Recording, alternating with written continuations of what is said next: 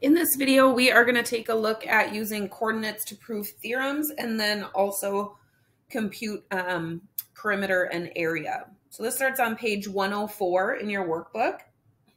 So go ahead and look at these quadrilaterals here and decide which one doesn't belong and give a justification for why you made your choice. Then you can come back to the video. So various different things you could have said here. D, maybe you said didn't belong because it's the only one with horizontal and vertical lines instead of slanted lines. Maybe you said C didn't belong because it's the only one with W, X, Y, and Z as its sides. Or maybe it's the only one that looks like it has different side lengths. Maybe you said B because it's the only one that doesn't appear to have right angles. And maybe you said A because it's the only one that isn't just in the first quadrant. Okay, it seems to be in quadrants 1, 2, 3, and 4. Could have had other reasons. Those are just a couple. All right, so let's take a look at 14.2. So this one says name the quadrilateral. So go ahead and plot these ordered pairs in your book to get a quadrilateral. So go ahead and plot 0, 0, 4, 3, 13, -9, and 9, -12. Should end up with a figure that looks like this.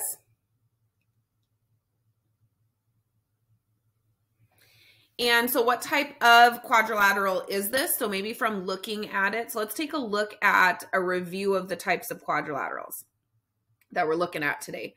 So we've got a rectangle that has 4 right angles, a rhombus that has 4 equal sides, and then a square that has both 4 right angles and 4 equal sides. Okay, so rectangle has the 4 equal angles, all of them being right angles. Rhombus has equal sides. And then a square is a combination of both the rectangle with the right angles and a rhombus with the equal sides. So let's take a look back at our shape here. So probably when you're looking at it, you assume that it's a rectangle. Okay, so by looking at it, it looks like it's a rectangle. So how do we actually explain or show our reasoning here? So in order to be a rectangle, we would want to show that the sides are opposite reciprocals of each other, because that would mean that these two lines are perpendicular and would mean that they create a 90-degree angle here. So let's go ahead and just draw on this slope triangle and count the slope. So the rise here is 3, the run is 4. So the slope of this one is 3/4. Then we can look at the slope of this next one, and I'm just going to move to a straight line here. Okay, so we can draw on the vertical and horizontal change, and then go ahead and count that. So you can count it, like physically count the boxes here. You can also look at the y values. So -9 to 3. So that's going to be a difference of 12. And then for the width here, you could look at the x's. So the 4 goes all the way over to 13. So 4 to 13 is 9. And this slope is going down.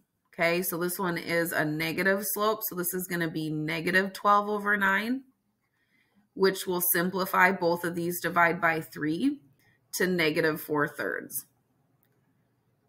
Okay, so we've got the slope here being 3/4, the slope here being -4/3, and then we could look at the slopes of these other sides as well. Okay, this one has a rise of 3 and a run of 4. So this one is going to have a slope of 3/4. And then this one, we could count again, and we're going to get 12 and 9 again. And then this one is going down. Whoops, that's the 12. Okay, so a rise of 12 and a run of 9, and then this is going down. So the slope here is again going to be negative 12 over 9, which we know simplifies from this one to negative 4/3. All right, so then we have all those slopes, okay, and 3/4 and negative 4/3 are opposite reciprocals of each other.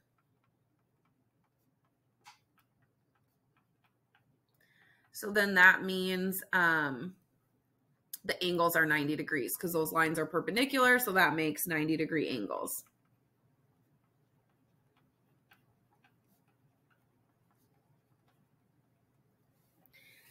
All right, then in order to find the perimeter and the area, we're going to want to find the length of these sides.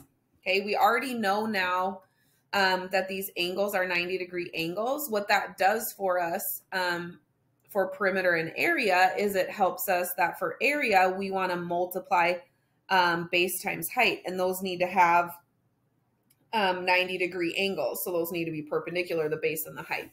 So let's find the length of each of these. And we can do that by using this little slope triangle and doing Pythagorean theorem. So here we have a leg of 3 and 4. So just up here, I'm going to say c squared equals 3 squared plus 4 squared. 3 squared is 9, 4 squared is 16. So c squared is equal to 25. And then we would square root that, and we get 5 for this length, which then we know this length is also 5 since it has that same slope triangle, the 3 and the 4 legs. So then we can figure out this one using the slope triangle of 12 and 9. Okay, so I'll just do that down here. So for this one, we would be saying c squared equals 12 squared plus 9 squared, which is 144 and 81. So 144 plus 81 is 225. So that's our c squared equals 225. So we'll square root that, and we get 15 for this side length, and then 15 for this one since it's got that same exact slope triangle. So for perimeter, we add up all the sides. So we will do 5 plus 12 plus 5 plus 12. And so you'll get 34 units for the perimeter. And then for the area, you would do base times height. And so you can use the 5 and the 15 as the base and the height since those are perpendicular to each other.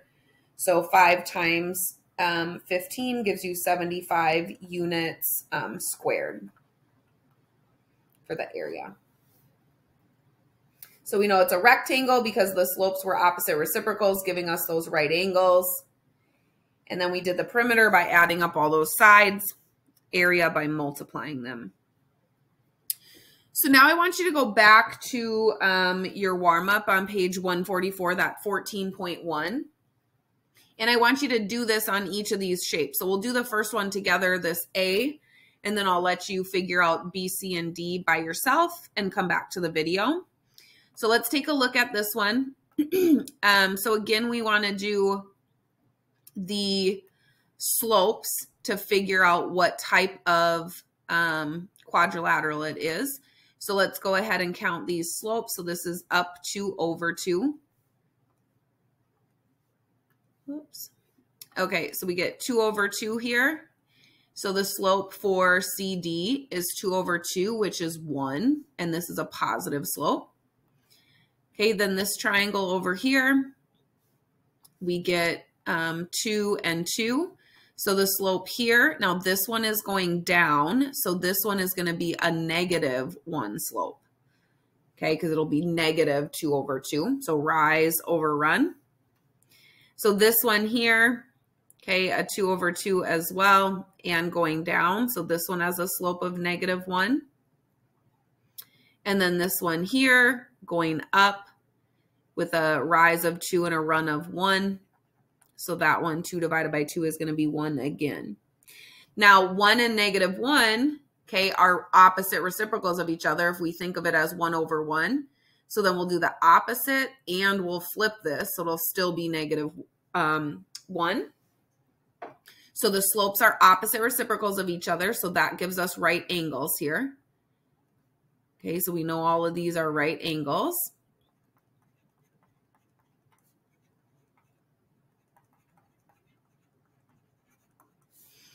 And now we need to find the length of each side. So let's go ahead and do the Pythagorean theorem. Now, if you'll notice, all of these little slope triangles are all the same.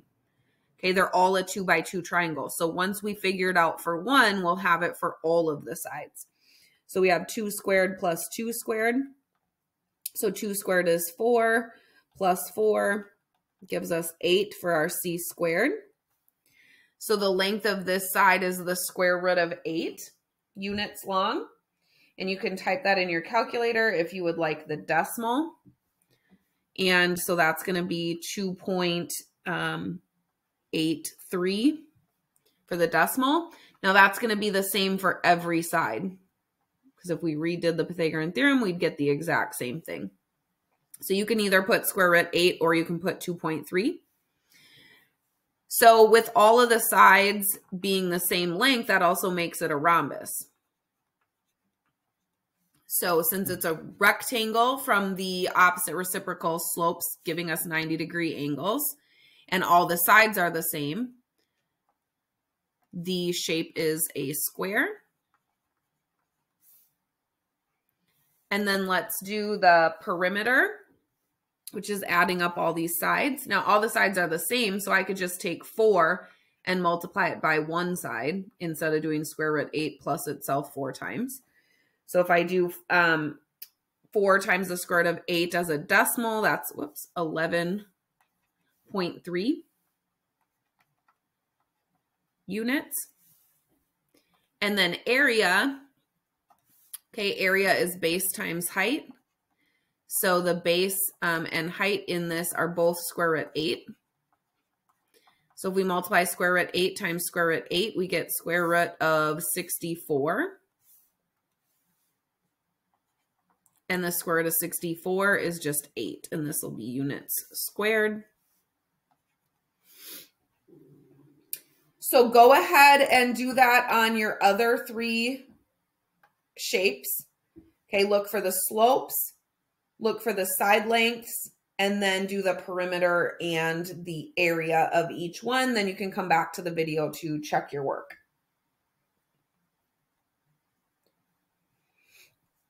All right, so the slopes that we get in these ones. So here are the slopes that you should have gotten. Up 2 over 1, positive 2 for both of these, negative 2 because this will be down 2 and over 1 since this is going down.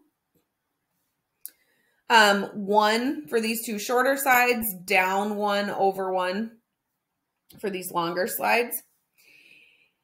And then in D, since you have a horizontal and a vertical, the horizontal lines have a slope of 0. The vertical have undefined slopes.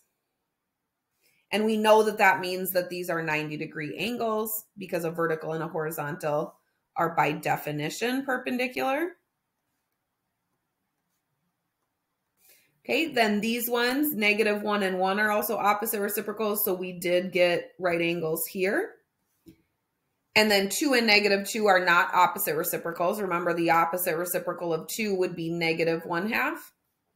So these are not 90-degree angles, and we can see that looks pretty obvious that those are not 90-degree angles.